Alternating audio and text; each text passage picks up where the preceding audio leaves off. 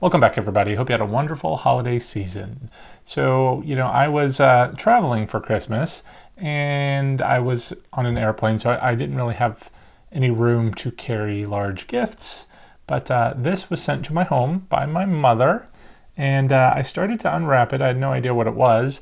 And as soon as I saw that it was something fun Halloween related, I thought I should share that with you and we can take a look at it together. So let me go ahead and finish unwrapping this fun box here. And let's take a look. Now, it doesn't really say on the box what it is, but when we go ahead and open it up, whoops, I can see actually from the label that it is from Colby Collectibles in Olalla, Washington. Not exactly sure where that is, but we have a nice styrofoam packaged box here. Pull it out. Oh, okay. All right, so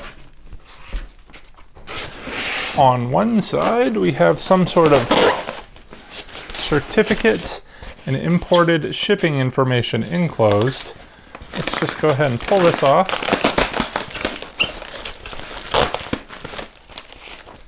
Right, so inside we have a certificate of authenticity. It is hereby certified that this collectible is an authentic, original, and a limited edition of Disney's Tim Burton The Nightmare Before Christmas Cuckoo Clock. It is produced to the highest quality and artistic standards of the Bradford Exchange in a limited edition presentation restricted to a maximum of 295 casting days. All right, and it's copyright Disney, copyright 2013.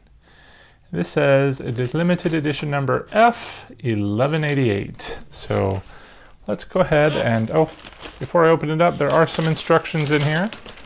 Might need those here in a minute, but let's go ahead and open it.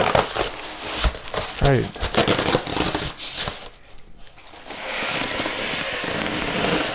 Look at that. I love that it is very detailed and gothic looking, and let's go ahead and pull it out. Ooh. All right, we can see it's got some stuff hanging down. I guess because it is a cuckoo clock. Let's go ahead and sit that down there for a second and see what else is in the box. All right, packing material, some sort of pendulum, and I think that is it. All right. Put that down there for the moment. Now I've got styrofoam all over the place. I'm gonna go ahead and pull off some of the masking tape and this protective wrapping so that we can get a better look.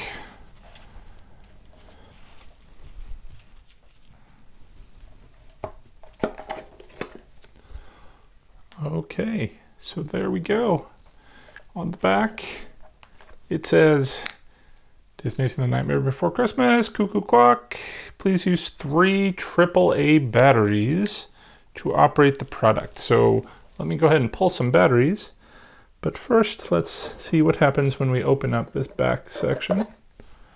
We have a piece of styrofoam. Okay, please remove protective sticker. All right, I'm going to do that because that is protecting that pendulum in there, it looks like. There's some sort of, oh, that's for the battery, I guess. Okay, let's see here. I guess it's time to read the directions. Step 1. Do not remove the protective plastic cover until all steps have been completed. Well, oops. It is in the giant mess of stuff on my floor somewhere. I tried looking for it a second ago, couldn't find it. Let's just try and be extra careful. Remove the clock from the packaging and place it on a clean, smooth surface as not to scratch it. Remove the back door. Well, we've done that. Remove the sticker on the pendulum arm. Done. Hook the pendulum in the clock as shown. See, it'd be nice if there was some way to sit this upright, because there's not really a good way to put it down. All right. So let's go ahead and open up this pendulum. Whoa. Pendulum bends very easily, so be very careful when opening it. All right. Please remove this portion. There's a film, a protective film on the front. Okay. Peel this off.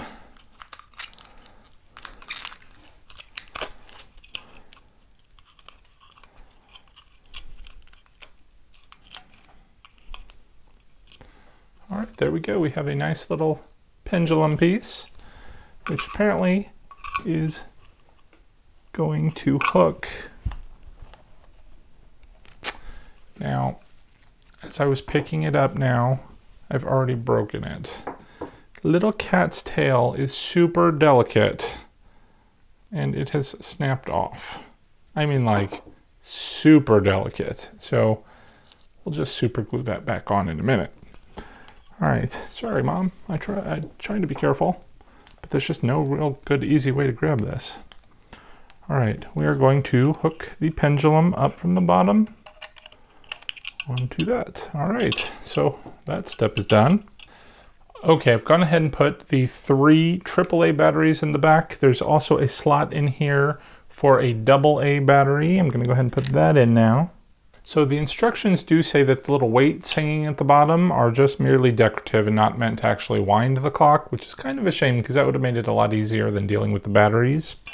All right, so flipping it back to the back again, it's just like a normal wall clock. You can twist the knob here to set the time, which is 6:15 right now. So let's just go ahead and... Uh-oh, I can hear it playing music.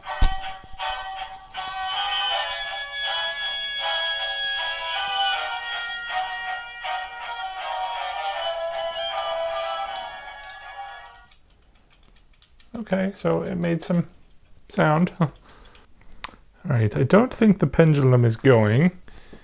I might have put in some deadish batteries though. So there is a little button on the side here. You can press it in one direction to have it just do lights and sound at the top of the hour, or no lights or sound. So you can use it just as a clock. And the third one is just lights. You can kind of see he's lighting up a little bit. And then there is a volume control button as well. So let me get this hung up and let's take a closer look. Starting with Jack and Sally here. As you can see, they are very well detailed. Sally with her little rose and dress. Shoes, some of that styrofoam gets everywhere. It's hard to get off. At the top of the clock here, nice skull motif, very ornamental. There is the Cuckoo clock door. We'll take a look at that when it opens in a few. As we make our way down the clock, you can see just lots of ornamentation. Look at all the swirling green. It's a spider web in the middle of that clock, the hands of which look like a bat. As we move down, we've got some ghosts and some pumpkins. Kitty, I haven't had a chance yet to fix her tail. More ghosts and pumpkins on the side. And here you do have the buttons you can press. You've got your volume control as well as the on-off. Go ahead and turn it on so we can take a look at it with the lights. As we move down, you've got lock, shock, and barrel here at the bottom. And the pendulum moves quite nicely. It does need a nice fresh battery in it to make it work, as well as those lights.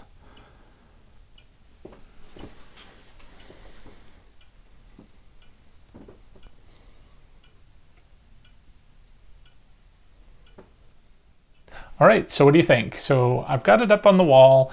I'm not sure that's exactly where I'm going to leave it. I just knew I already had a picture hook in there. You're supposed to actually anchor it into the wall or hang it onto a stud because it does have a substantial weight to it. So again, not sure if I'm going to leave it there, but it does work so well here in my study, and it would work well, I guess, like in a kid's room too as well, because the lights on it make a nice night light. It's a little shame it doesn't have a timer. Timer would make that a little bit more convenient. But otherwise, you just turn it on and off. Don't know how long those batteries are going to last, though. I do like the pendulum. It does require a fresh battery. When I started trying to play with it in the beginning, I think I was using an old battery. Just didn't seem to be working. But once it's going, you can hear that rhythmic tick, tick, tick. So if you like that, it certainly can help you fall asleep, probably.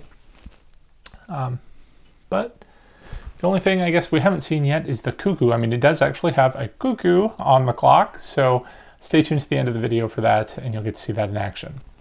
But other than that, let me know. What do you think? Did you get any Halloween fun items or Nightmare Before Christmas items for your holidays? I'm certainly interested in hearing all about them. So let me know in the comments below, and that'll do it for today. Thanks for watching, guys. Take care. Happy haunting.